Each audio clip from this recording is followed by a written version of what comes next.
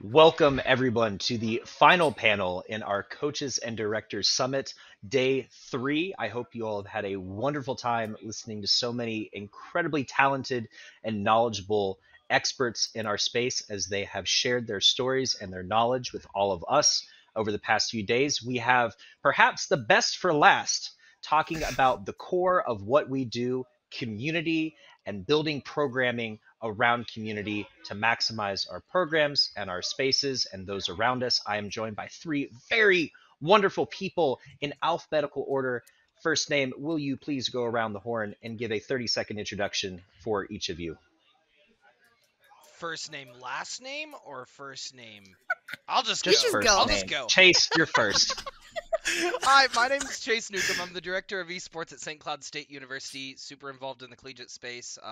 Currently, as of 1 week from now, I will be stepping down, but I am the chair of the board of directors for NECC. I am the chair of the competition council for NACE. Grassroots-oriented professional. I do too much Discord DMs open if you need help with anything. Thank you, Chase. Cora, you're up next. Okay. Hi, I'm Cora Kennedy. I'm the director of esports at Illinois Wesleyan University. I also serve as a DEI director for NECC, DEI committee for Voice of Intercollegiate Esports. I do some freelance publications. I have a new one today, actually. And then I also am a freelance photographer. Thank you so much, and we're so grateful to have you. Jacquie, please introduce yourself to the world. Hi, I'm Jacquie Lamm. I'm the previous assistant director and head coach for Minnesota State University, and I'm the new STEM and Esports TOSA, which is teacher on a special assignment, which people don't know, for the Minneapolis Public School District in Minnesota. I am a co-founder of Esports and Coffee, a mentor for Wiggy and QWE, as well as a bunch of other stuff. Yeah, that's me. Thanks. Thank you all so much. Well, we're going to dive right into our topics of discussion for today. And our topics are around community programming. And Jacquie, I'm going to give the first question to you, my friend. Everyone knows that community, as we talk about it, is central to gaming and esports, especially on the scholastic campuses on which we work. So I want to ask you, what do you define is the community that esports on your campus serves and that you have served in all of your many roles? And how large is this community in reference to the total campus population? I think that's a hard question to answer just for one university. I think when you're thinking about your university, you're going to think about a couple of things. You're going to think students, the faculty, the staff, and then the outside sources. So community members, people who aren't involved in necessarily the school but want to be, and then the high school students and middle school students, as long as your community. So considering all those factors, if you are a medium-sized university like mine was, our community would be our students who attend our online Twitch matches, who come to our facility to play in the facility and then support us. But then also outside factors for the community when we run Smash events. Smash is very big in Minnesota, and Chase will attest to that. But it's the outside factors too who come in to support you, and that's how you have your community and set it. So just figuring out what your gross population is and then putting them into different categories and then figuring out what they can do to help support your own program. Thank you so much. And I agree with what you said. It's very hard to define that within just one particular bucket. So I'm actually going to ask both Chase and Cora, starting with you, Cora, if you could go ahead and answer that same question. How do you define the scope of community that esports on your campus serves, and how large is that community in reference to your overall campus population? Yeah, so for us, I don't know much about your institution actually, Chase, but for us, we're a pretty small college. I have 1,600 students total on campus, and it's maybe a 5-minute walk end to end, which students still complain about somehow. But for us, our esports program is 45-ish players. I have students and staff involved, but besides that, we're pretty small on campus. We're actually now, the population I'm looking at different is because we're over half athletics on campus now. With our new incoming class, we're over half athletes. So I'm drawing from an 800 student population now instead of 1,600. And we also have casual gaming across campus. Athletes still get involved. And I also look at students who just want to be interested in gaming from the community. We bring in players from high school teams nearby and use our wonderful facility as a way for high school programs to get team workouts and see the campus. So for us, it's going as broad as I can while still fitting in the time constraints that I probably have to deal with. I like that, going broad while fitting in as much as you're able to serve. Chase, please define community for yourself as a newly minted director at St. Cloud State University. Yes, certainly. So, community here is very different than most other spaces I've been in, and I think the big benefit for me and the draw for St. Cloud State for me was the focus on community. I'm a very community-oriented professional. That's my main focus, and so when we were building out what we were wanting our program to look like, which we're in our first semester, officially full semester of our program, it was a matter of they came to me and said, "Well, what do you want to do?" Right? That is very rare in our space. Most coaches and directors are given a blueprint up front, and you have to fit your cookie cutter model to that, right? For us, it was a collaborative conversation, which I definitely appreciated. So when we were building out our model, community was first and foremost. We're really trying to send out a message of belonging to all of our students on campus. Our campus size is decreased since COVID, but still a bit larger than where I formerly was from. It's around 8,500 students currently on campus, and we put out a form. Just very basic, asking folks if they were interested in esports, any incoming freshmen and transfers. And actually, out of this freshman class, we got 900 responses on that form saying that there were 900 people interested in esports. So for us, community fits into a couple of different areas, right? Community, we have a Mitchell Hall community on campus, which is our esports themed living learning community. We have all of our clubs on campus, obviously, and those are sectioned out separately by game because they actually get more funding if it's individually by game. And then we have our out of those clubs, those smaller competitive teams that are being involved. Then we have our internship opportunities, career opportunities. So really, when we're looking at developing esports here at St. Cloud State, that first stop shop is community and getting involved somewhere and finding that sense of belonging. So this year, I mean, any other year I've been involved with collegiate esports, it's just been competition and growing the community from competition. Whereas here it's vice versa. We're growing communities first. So rather than starting, we only have two competitive teams right now, Smash Brothers and Rocket League, rather than starting a bunch of teams arbitrarily and recruiting specifically for those games, like Valorant, Overwatch, etc. We're actually looking at our community first. And so we have a coalition, and the coalition is all of our separate community groups coming together.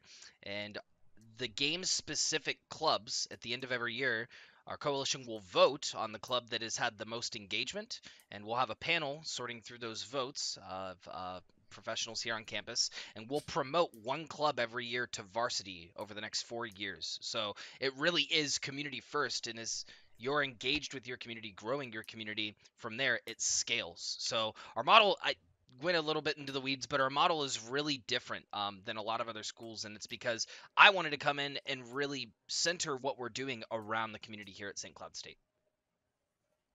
That's amazing. I love hearing Yeah. all of those different responses and hearing how each of you are thinking about this, not just from your program perspective, but also just from your own personal professional views. Chase, I want to ask you to go a little bit more into detail because, as everyone here knows, data is showing that programs are increasingly reaching out to students off campus, and including high school, after school, youth involvement, and so many other avenues and facets into their programming. How does that look currently at your school with SCSU? That's a great question, and it's very true. I mean, we are seeing multiple communities grow up in all of these college communities and collegiate. So for us, it's a matter of our internal community, who we have on campus, who is already students at St. Cloud State, and then our external community that's local, being the St. Cloud area community, who is involved from there. So that could be our locals. Jackie was talking about how the Minnesota Smash Brothers scene is thriving, and it certainly is. It's a big scene, so that could be our local Smash Brothers groups. That could be our Visitors Bureau, working with them to engage the local community. And then there's the regional community, right? So that would be central Minnesota for us. And so our strategy to attack, I guess attack's not the right word, our strategy to engage each of those areas is really to create some really meaningful opportunities on campus when it comes to events and the spaces on campus. We just bought 20 brand new PCs, 4080 i9 processors, and they're available for anyone at... Damn, okay, you got nicer stuff than me now. It's kind of insane.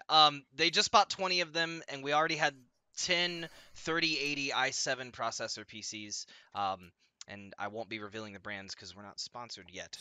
So we have 30 PCs on campus now, and that's available for students anywhere on campus to engage. We have a lounge that has 12 of them, and then our esports arena has 18. And so tackling our area community, really the local and then our internal community, is really creating those opportunities in terms of event planning to bring them in. And so for us, it's a very interesting dynamic because it's so new, right? So I noticed very early on that this was going to take up a lot of time and need a lot of resources for. So I went back to our administration here. I explained sort of the position that I felt that I was in, and we actually hired a brand new person. Actually, they're not hired, they're on scholarship. We brought in Cameron McCall out of Kansas City. He goes by Campaign. He's on the PR in Kansas for Super Smash Brothers, very involved in that scene, and he's going to come on a full ride scholarship actually to St. Cloud State. He started yesterday, and he's going to be engaging our community as our community manager to both grow the external community in St. Cloud and to grow our clubs and coalition on campus. Can I just jump in really quick too? Please, so sorry. go for it. Yeah, please. I just want to state too, one of the other topics is the staff and the faculty that student workers are. We dedicated a lot to aligning ourselves with other departments, like the theater department. And that way I was able to send job openings or questions to them, and they would send it to their whole list instead of me sending it to a million students or other people. But that's how we were able to get our extra students who weren't necessarily on campus. The online students was through student workers who had spouses or brothers or sisters that they were able to pass it on to. So really collaborate with your other programs to be able to use their directories as much as possible. And that sort of cross-campus partnership lets you also find other folks you can work with on campus you wouldn't even know. First of all, like I'm working with our makerspace people now to just do random, like, we have coasters lying around now that I borrowed for home and things like that. And we just getting makerspace folks or just anyone on campus, like theater departments love getting involved. PR people love getting involved. I'm working with marketing for ideas. So like get involved across campus. You'll find random departments who will just be your best friend all of a sudden and they'll do whatever you want them to do. I'd love to summarize that in a very simple statement that's a takeaway statement for anyone listening, and that is grow your social capital, grow your leadership on campus, get other folks involved like Jackie and Cora are saying that believe in your mission of what you want to do with these sports. That's what Cora was just saying she did, I did with Campaign, what Jackie said she did. So, I mean, it makes sense. Just grow your footprint on campus and create meaningful experiences for people to want to be involved with. Absolutely. Well said, all of you. I want to toss a question to Cora. What would you say is the biggest difference between deliberately programming something for your community and simply being present in that community?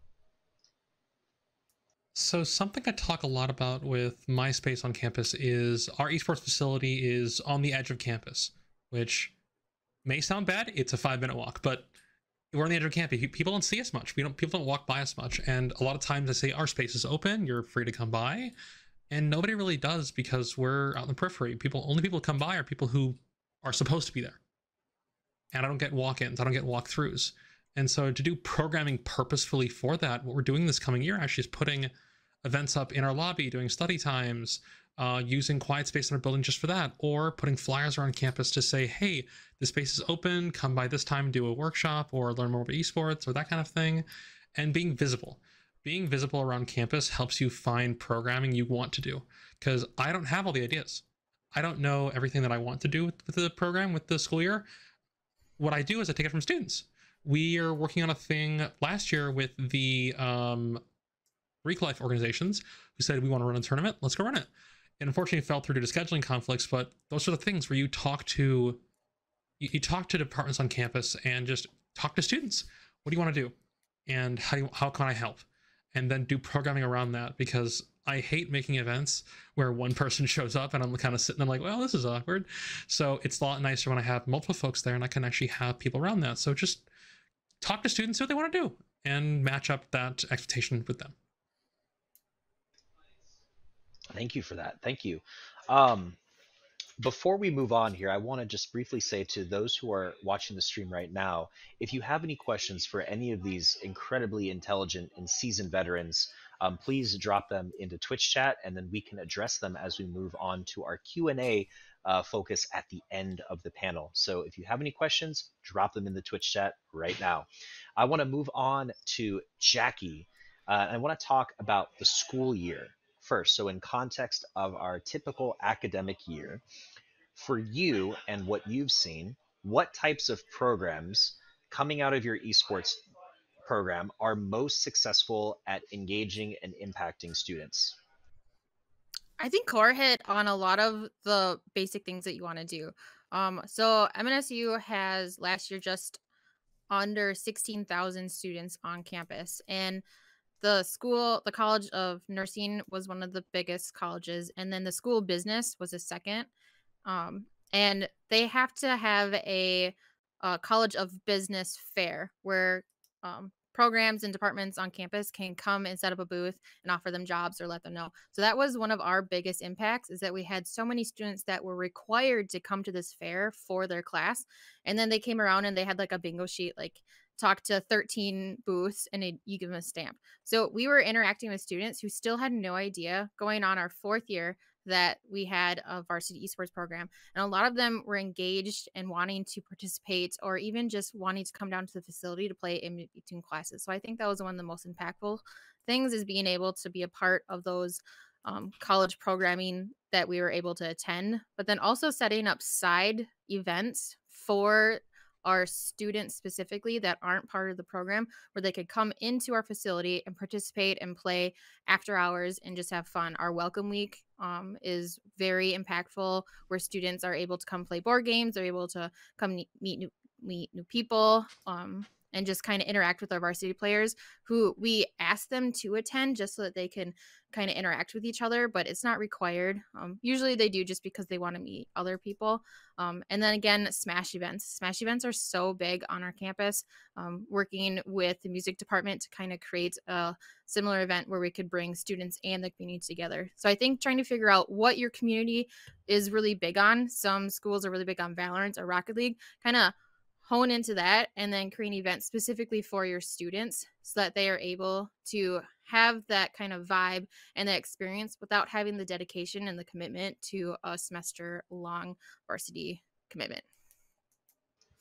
So if I were to take that and dive down a little more into what you just said, what I'm hearing from you is that as an esports, coach and director, you're saying that your programming is not 100% esports events. What would you say is a healthy balance in terms of what you're trying to create and you're trying to achieve for your program, and visually with an awareness? Is there a healthy balance between these community neutral events that you're talking about, whether they're study hours or whether they're food nights or anything of that nature, and a come in and play in this structured tournament or game night that we are doing? Can you go a little more into that? Yeah, depending on how many staff you have on, because if it's just yourself, I wouldn't get too heavy. I would maybe plan one a year or one a semester.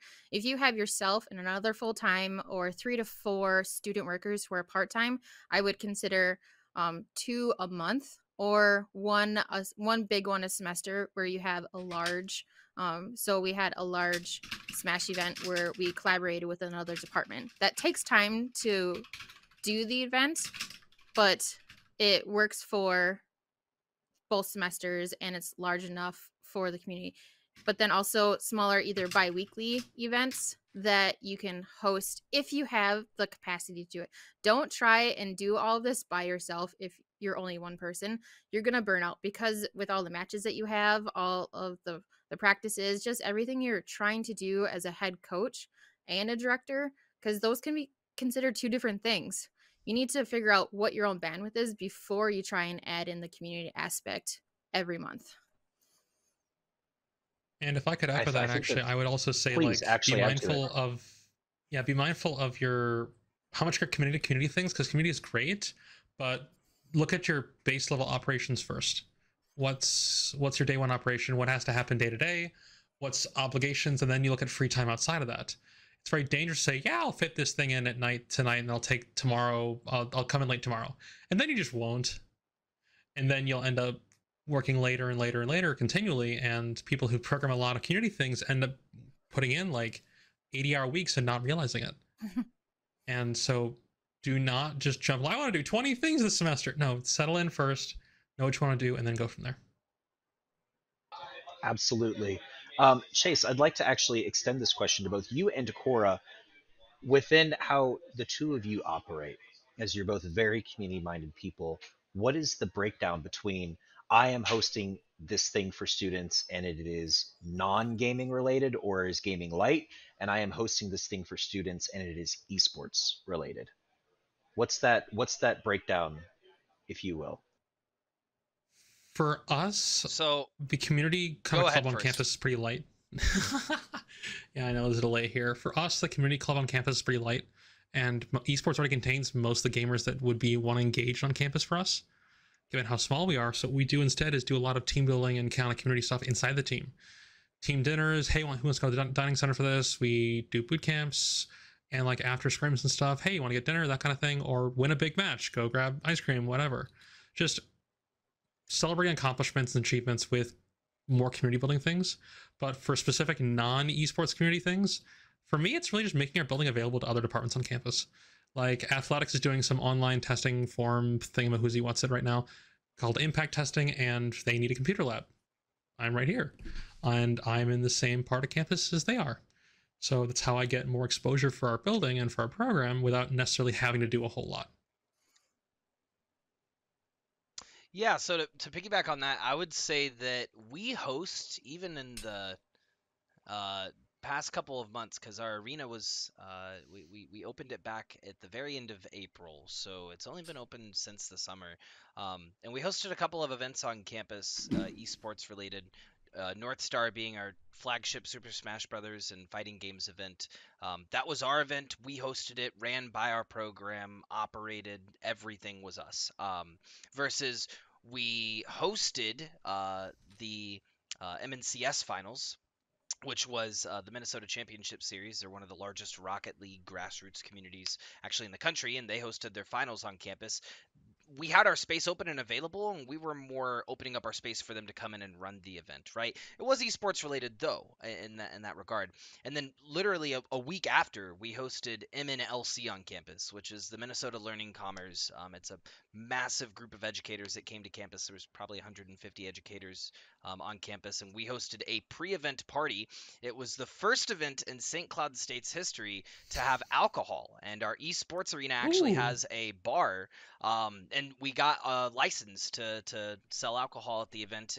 Everyone was of age, of course, but it was so it was in the arena, and we did esports stuff, but they asked to throw up some videos or listen to some music, and we could obviously accommodate that.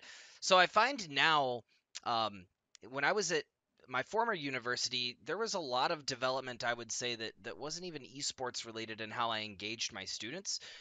We had professional development every Friday, and our spring boot camp was actually geared towards ensuring that you were ready for getting an internship over the summer or a job. So we had a lot of workshops, people doing resume building, cover letter building, website building, sometimes even some casting reels, production reels to prepare them for their career. So I see it as like a Venn diagram, right? So it's esports and what does everything touch? What are we involved with when it comes to esports, and how can we be affiliated in one, a way that makes sense, and two, a way that's meaningful? So it depends from place to place.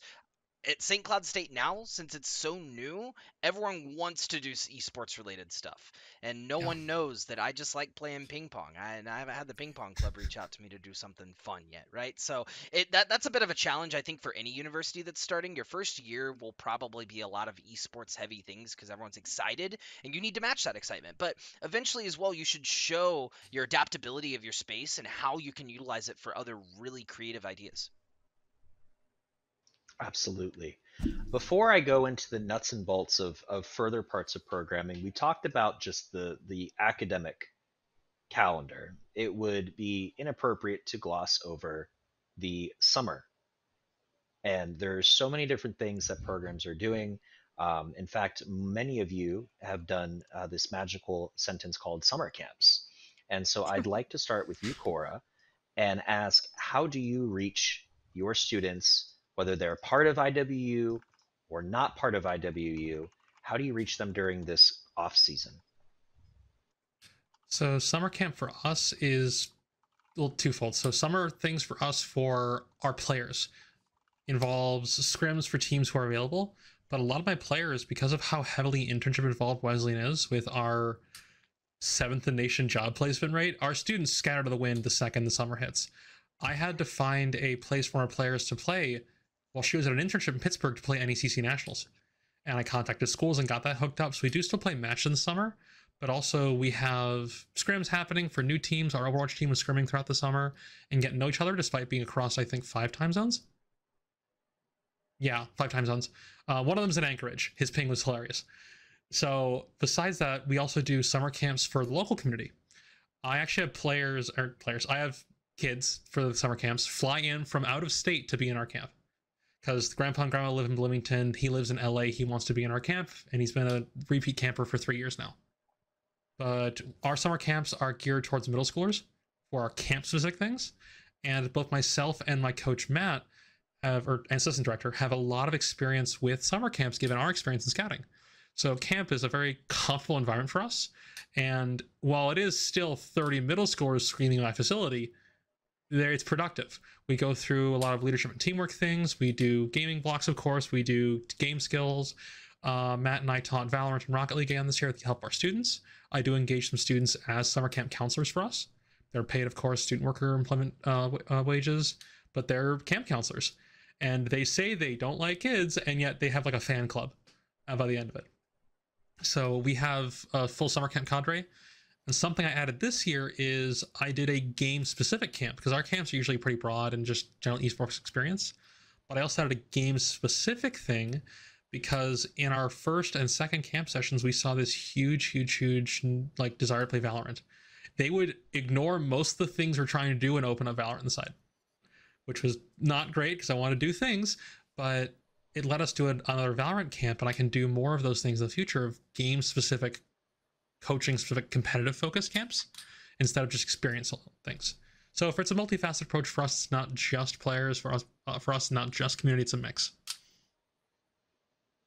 Wonderful, thank you. Chase, Jacquie, would either of you two like to add on to comments on summer programming, and in particular, how are you using it to reach students, whether they are existing students or perhaps future to be students? I'll hop on before you say anything. So first, I think when you're thinking of trying to do a summer program, you need to start planning ahead of time. So ours ended in June, and hopefully now, even though I'm gone, they'll start planning it right at the beginning of September so that you can release all or most of your information by January, February, because that's when the YMCA releases all of their summer camps. That is when parents, I just found out, I tried to get my daughter into summer camps this summer and I realized that they all fill up in March, so I couldn't do that. She's only 4, so it's okay. But that's when parents are looking in by March, is to plan out their summer vacations. So make sure you're planning that. But then for Minnesota, we're lucky we have MMVL that the college directors and coaches can get an invite into to recruit, and then you could chat with their advisors for the high schools. And that's how I was able to reach the high school and middle school students throughout the summer. Is I've collaborated and made an entire Google Sheets of all the high schools within that, and not all of them have their information on there, so that's hard. But then just sending DMs, hey, here is our summer camp. Do you want to have your Rocket League teams come down and participate? So it was both middle school and high school over the month of June, and just being able to reach out to them through Twitter. So I highly recommend, if any high school directors or advisors, coordinators, make sure you have a Twitter presence or some way to get a hold of you, because that's still a gateway that I think we're all trying to push through. Oh boy, summer programming. So I have very strong feelings on summer programming when it comes to esports, because I think it is a double-edged sword. It could be used to benefit your program, or and you'll come to find people in the space, everyone makes mistakes, it could hurt your program. And in my opinion, I think for this semester, our summer programming, we had a lot of accomplishments. We hosted 5 events on campus over the summer, and I mentioned a few of them. The Rocket League event, MNCS, North Star, the Super Smash Bros. Fighting Games event, as well as MNLC. Prior to both of our major events, we actually paired our camps with the events. So on the Friday, before North Star, the Friday before, we had a management camp, and we invited anyone that was participating in the management camp to shadow volunteer the next day for free. Meaning, so they would come in for the tournament, and if they were really interested in being a TO during the camp, they could shadow TOs and watch how they actually operate in person and how that works. Because as we know in esports, you really don't know if you want to do the thing until you do the thing. And so that was the whole point of the camp, is getting students involved and letting it be sort of a taste of what that looks like. So we hosted 5 events over the summer in total, and that was 300 people on campus. It was a huge accomplishment for us as a program. And school starts tomorrow, and I have nothing ready. I will be completely transparent with everyone on this call. Everything is taken the back burner to all of the summer events that we had and everything that we had to host. So if you're a new program, if you're starting a new program, even if you're an experienced director like me and you go somewhere else, take that first summer and plan. Right? If you want to do an event or two, that's totally fine. Don't do what I did. Don't do 5 events. It is not going to help you when fall comes around. Unless if you're an expert planner and like Cora said earlier, you don't value Which you your are. work-life balance. Work-life I am, balance but for it was cowards, still fine. tough. Right, sure. But in that sense, I really think that when it comes to planning summer events, there's a lot of things that you can do right, and I'll say our summer events were all great, and I think we did an amazing job with our new teams that we brought in. We were able to do some stuff that we see at Esports Nationals. So like, for instance, our content team worked over the summer. That's a videographer, a graphic designer, a content manager, and an editor, and they actually were able to clip Smash preview highlights before the players play on stage. They take like a 5 to 6 second video, and they did that for North Star, and it usually takes Vince a couple of go-arounds before they're able to implement something of that caliber. So we had a lot of accolades, I would say, over the summer, but going into fall, it really kept pushing the planning back. So what I would say is it's important to not just plan your next 3 months, project what you're going to be doing project-wise. And, we always say plan ahead, plan ahead, plan ahead, but realistically, write a wish list of what you want to get done, and then start assigning how much time you think that it's going to take to do that. It's really going to help you out in the long run. As an example, so I'm going to track that moving forward, because what we're going to do moving forward, I think, is very different. There is no LAN centers in St. Cloud. Nowhere. You cannot go and rent or play a PC anywhere in St. Cloud. The closest that we have is a card shop downtown. So next summer, we're going to open up our arena to the local community. And I don't have any rates off the top of my head quite yet, but we're going to open it up for a very low rate for high school students and community members in the area to come in and use our facilities and operate it like a LAN center. So it's custom fit to what your university needs are. A lot of universities are recruitment based, so obviously holding camps has a lot of weight to that. Opening up your space as a LAN center over the summer could have weight to it as well. There's a lot of opportunities for summer programming. Make sure it's meaningful, and piggybacking off what the other two said, coordinate with your local high school groups because they want to be in the know for stuff like that. Good luck. I think that was very appropriate to add in the asterisk on time management is definitely very important.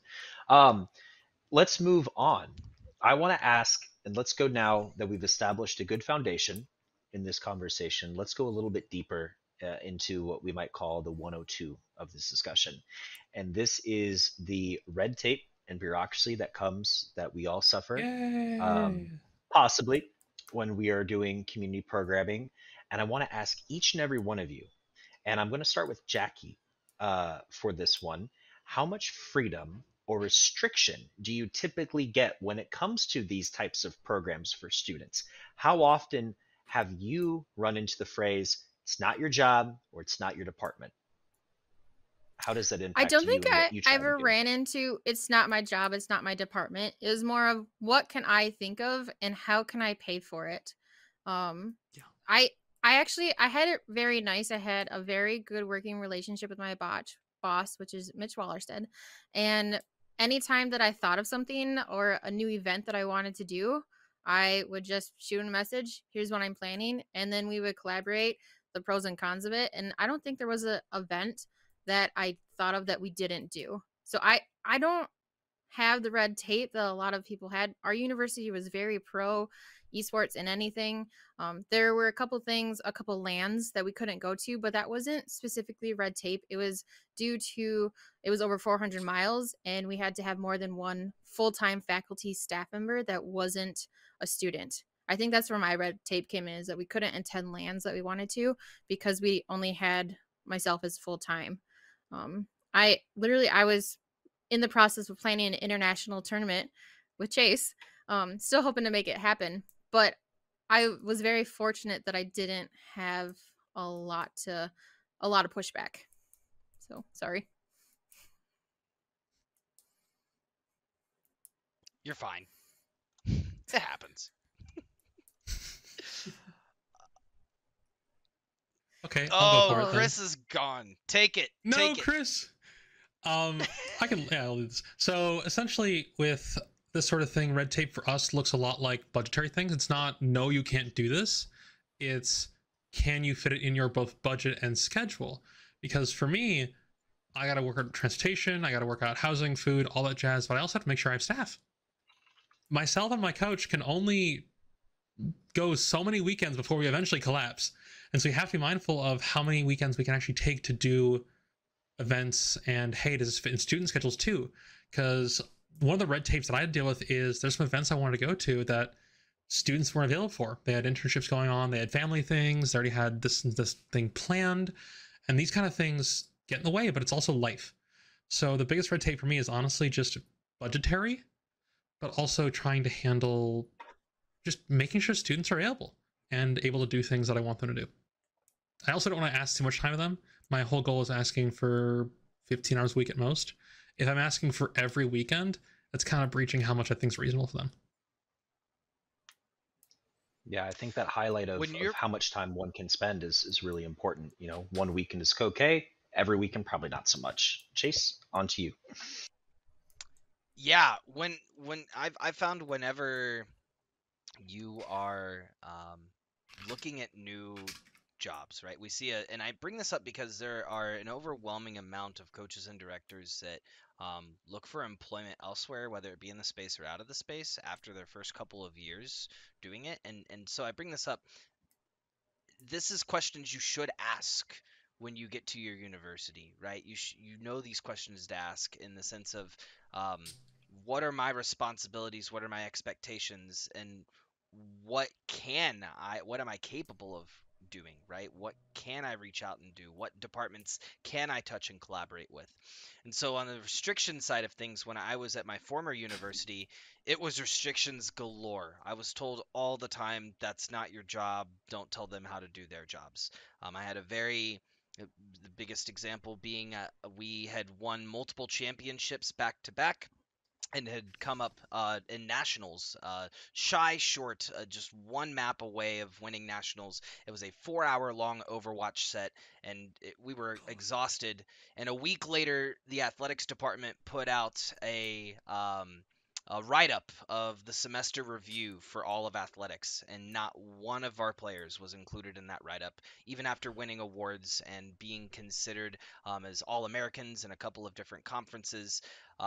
And it is frustrating, right, to put that much work into a program, whether it's on the coach's side, on the director's side, on the student side, and not see that engagement reciprocated from the university.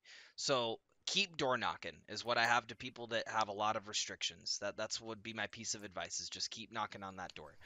For freedoms, when I moved here to St. Cloud State, that was part of why I wanted to move here, because it was a very collaborative opportunity. I honestly have more freedom than what I know what to do with, in the sense of I have departments all across campus wanting to work with us. And at this point, I'm like, how do I work with everyone? Because there's so much going on. And it's a good problem to have, in my opinion. So in terms of freedoms Minnesota, here, where it's at. Minnesota, where it's at. Exactly. So in terms of like freedom, you can really gauge that, I think, from your initial conversations. I mean, bring it up in your final round interview and ask them if they're considering hiring an assistant director or full-time coaches. And based on that response of how much they're willing to invest into the program, that's going to be a measure of how much you're going to invest your time into the program based on what they're doing. So I think that it's something you learn with experience, but I've had a lot more freedom now because I recognized my prior restrictions and moved in that direction. Yeah, I'm gonna move to another question, but I think that what you brought up, Chase, is a perfect segue to this question. I'm going to start with Jacquie on this one. How have each of you measured success in your program? Because within the worlds of university and academia, we are measured by outcomes, and they may not be what our peers or cohorts or those looking from the outside may think. So let's talk about measurements of success and how your peers and colleagues have measured those programs, and how you're asked to report these community programming events back to your university. I think growth is one of the number one measures of success. Starting off with, because our university is at the size it is, so with 16,000 students, starting off with only 1 to 2 teams, and then growing to our second year, we had I think 8 or 10 teams, which was a little much for us. But just that growth between our first and second year, I think that's a measure of success. But then also, we're education first.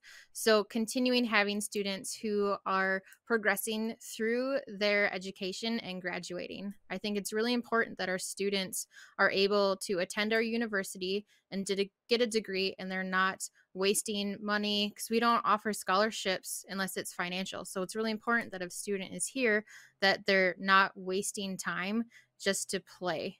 And so my perspective on it is probably vastly different than other people, but that's fine. But that's how we measure our success, is our students are progressing while being able to play.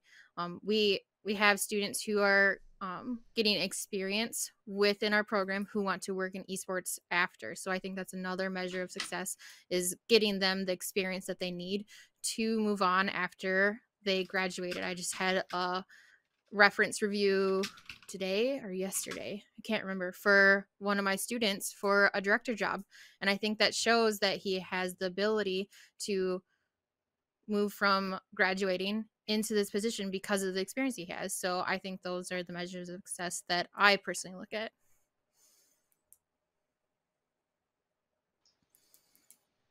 Chase or Cora, you want to go next? I'll go next. I'm gonna take Thank it you, from Chase. Cora this time.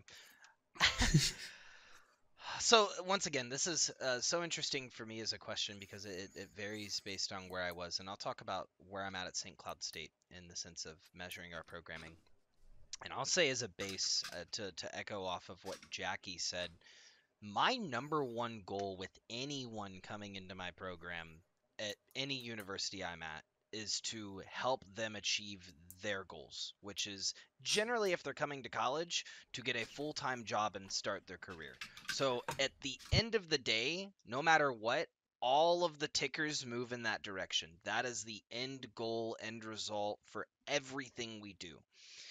So that's my internal measurement, I would say, of success for my program. I am very proud, and as most directors are, to talk about my students that move on in the space and end up working in esports, or even working in an affiliated career, unaffiliated career, but esports being the vehicle that helped get them there. How we measure success at St. Cloud State right now in terms of our programming is very easy, and that is numbers of bodies that attended the event.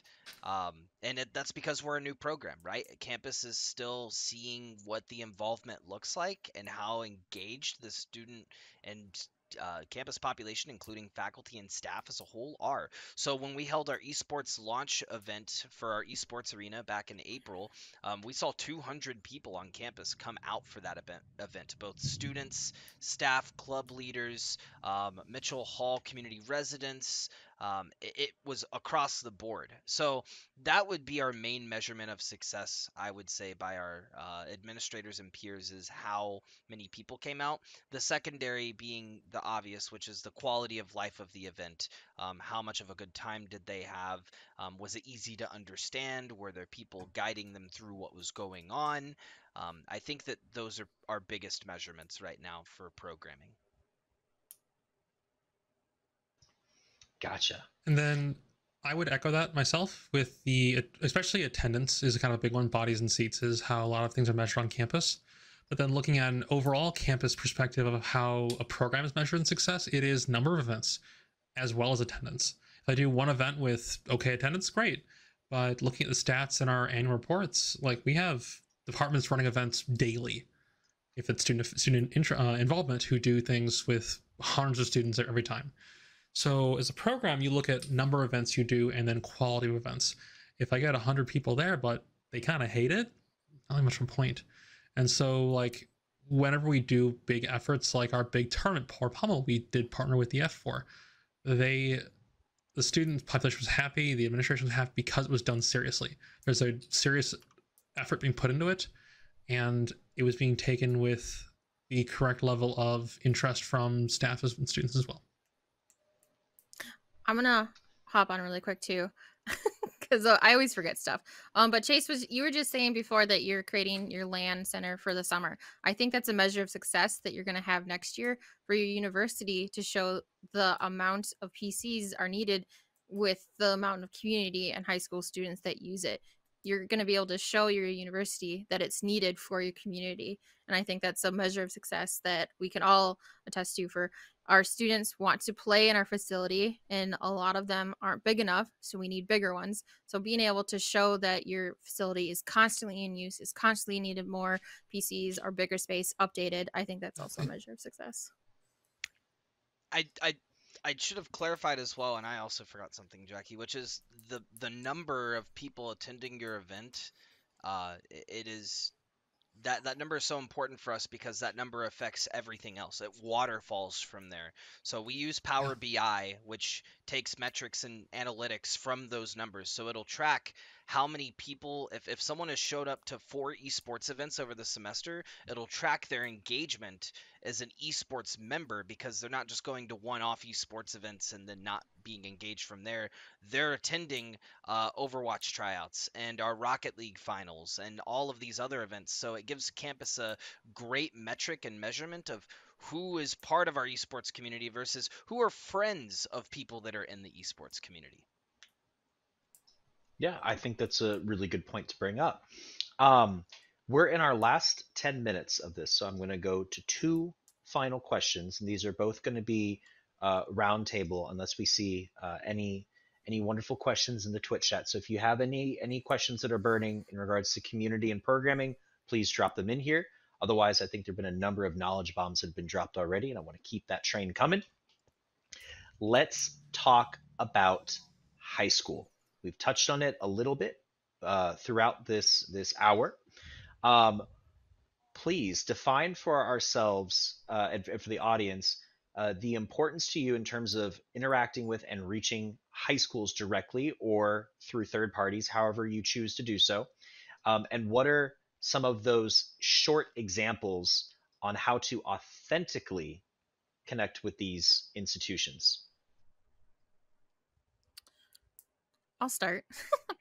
I love the third party platforms that I have used, but I personally like better to reach out phone, email, or Discord to my local high schools to set up a phone call with them or a Zoom or a Discord call with them personally and then with their schools. I think you're going to get a much better a much better connection with them and communicate, one, what your program offers, two, how you can collaborate with the high schools. I think the high schools are still so scared to, especially just in our area. I don't know if it's something in Minnesota, but I feel like the high schools just aren't aware or know that they can come to the local school, the local colleges to come play at. And we've all said it that we want to make room for them. We want them to come play their finals. We want them to come watch our teams. And that's how we're going to get those recruitments to come through, but also just showing that we're there for the community. And so that's what I try to work on, is personally inviting the schools to come down. In Minnesota, obviously we're like a long state, but Mankato is in a weird spot. We don't have as many local high schools compared to Minneapolis or St. Cloud. So trying to get people to travel down, it's a little bit harder. You have to give them incentive. How many hours are they going to be there? If it's for a half an hour, it's not going to be worth it. It's going to be hours where we're providing them some nice little swag or a pizza party, giving them opportunities to play on our PCs. I think that's something that they'll want to come down. Our longest trip, I think, was 3.5 hours. We had someone at the very top of the state drove down to use our facility. Wow. I can kind of speak next then, because I bring I bring a really weird perspective because I'm formerly a teacher. I ran a high school team for 3 years, and now I've been at Wesleyan for going on my 3rd school year. So I have that perspective of when I was a high school teacher, I was banging down doors, yelling at coaches, please come do recruiting visits for us. I think Chase is one of those, actually. Yes, yeah, it was actually Chase. I was like, there's coaches who I met when I came to the industry in collegiate who were like, didn't I meet you 2 years ago when you were at my school? I'm like, yeah, you came to my school and tried to get my students. So as a high school teacher, I would bang down coaches' doors if I had the opportunity, because some state leagues are really developed. Get hooked up with your state league. Not play versus, not HSCL. Get hooked up with your teacher-run state league. IHSCA is Illinois. IEF is Indiana. MNVL is wonderful in Minnesota. I think you both have seen them before. There's WISA is Austin, Wisconsin. They're hosting their state finals on December 2nd. I'm going to that. Michigan's wonderful. And like, for some reason, Midwest is packed full of high school leagues. I think every big high school league besides Texas is Midwest. So TechSF. Yeah, TechSF is wonderful. I love Danielle and the whole crew over there. But like, lean on your state leagues, and if they don't have one, consider contributing or being a part of one. Also, I'll get yelled at if I don't mention MOSAF in Missouri. Sorry, but like, talk to your state leagues, get hooked up with them, and they can point you to schools who have directors who are sympathetic to your cause. If you talk more about culture versus competitive success, that does tend to win over a lot of teachers. Because something I was very wary of. Yes, go ahead. So, as part of the high school league before, did you have a list of high schools and advisors that you could send to those colleges? Because I feel like that's one of the biggest gateways that I found is, like, we want the student information, but of course, student data privacy. But then we want there's that third party, which is usually the high school advisor, and sometimes they don't have that whole list, and like, you just have to go get it yourself. It's like, oh, that's hours of work, which I don't mind doing, but not everyone has their information out there. So that's a 2-part answer. First part of that is, if you represent a university, state leagues will happily give you contact info for coaches and directors at programs. If you are a third party who is not educationally relevant, we've been approached by companies before that some random company, hey, can we have our student database for free? I'm like, no, F off. And so you need to find, if you're an educator, you'll be treated like an educator. If you're not, you'll be treated like an outsider, because teachers are very, very, very protective of their students. And I actually did steer some students away from several universities who reached out to me for recruiting because they were not good places. It was either the school was academically very poor, did not fit them, they were trying to get easy money for college, or I knew that that program would not be a good fit for them personally. So talk to teachers first, and they'll steer you still a lot better. So my answer actually goes off of Cora's answer. My answer will be short and sweet. And this is the best recruitment, even engagement tactic that I've ever used, and it's reaped the best results, both for students that didn't decide to go to our program and students who did. And that is, there's one thing that we have differently than any other thing out there, right? Any other sports team, any other engagement, and that is we can play online. So as long as it's okay with the high school coaches, get their students in scrims and in practices with your students. Let them hear it from a student perspective. Let them engage with the people whose team they're likely going to be on, and let your students help you engage the students you're looking to bring in, because that is the culture. It's not just preaching culture, it's showing culture. And by showing that culture and engaging those students, they're going to know whether or not they're a good fit on the team before they get to campus. And I've went to recruit amazing students who I, in my mind, thought would be an amazing fit for what we were doing, and they didn't mesh well with the team. And that was fine. I pointed them to a college that I felt would be a great, they would thrive in and they would have great success in. So that's the other thing. If you're recruiting for numbers, don't. Recruit for quality, and not just quality of who you might think, but quality that makes sense for your program and for your team that's already there. Thank you all so much. We've got just a couple more minutes left. And in these last minutes, I'm going to give each of you 1 minute. And I want you to speed run this for you. To summarize this conversation that we've been having today, and for those who will be listening this to follow, please give out a piece of advice. What is the first thing that you should recommend fellow coaches and directors prioritize when it comes to building programming like that, what we have talked today? 60 seconds, each of you. I'm going to start with Jacquie. Chase, you're going to be last because I know you're going to need to be concise. I'm gonna be blunt and just say you need to start your planning probably half a year, if not more, a year in advance. Even if it's just collaborating with a committee, getting 4 to 5 people together, you need that time to plan. Do not try and create an event that's a week later, a month later, that it won't be as successful as you want it to be, because there are so many factors. Start planning at least 6 months to a year in advance. Yeah. Thank you so much, Jacquie. Cora, go. For on my perspective, like, if you want your events to appear genuinely well-intentioned, you have to be genuinely well-intentioned. Especially in the collegiate space and in the academic space, people can sniff out someone who is not the right fit for what they're trying to do.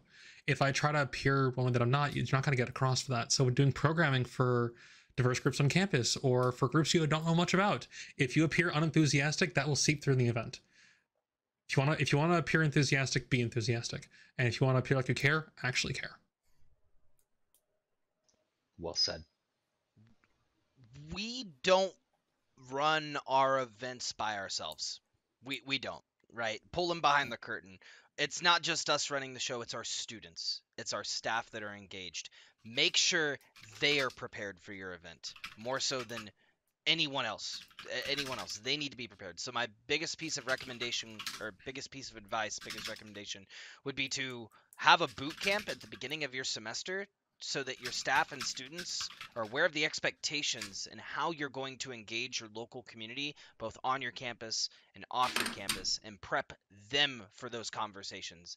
Because an interested parent isn't always going to approach you. You're going to be off running, doing something, someone spilled something on a PC and you're fixing it. They're going to talk to the student that's standing there, and make sure that student is well equipped for that conversation.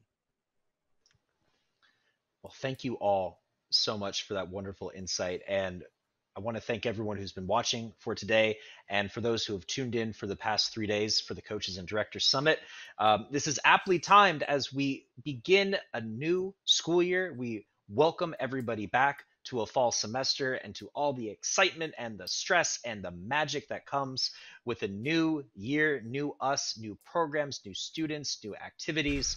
And I hope that everyone that has been listening has learned something a little bit newer. And for those that are here and to our panelists as well, I encourage and invite everyone to hop into the EsportsU Discord tonight, falling right here now on the hour if you're available, and have a chance to talk with some of our panelists that we've had over the past couple of days and ask some questions, just hang out and get to know the other members of your community.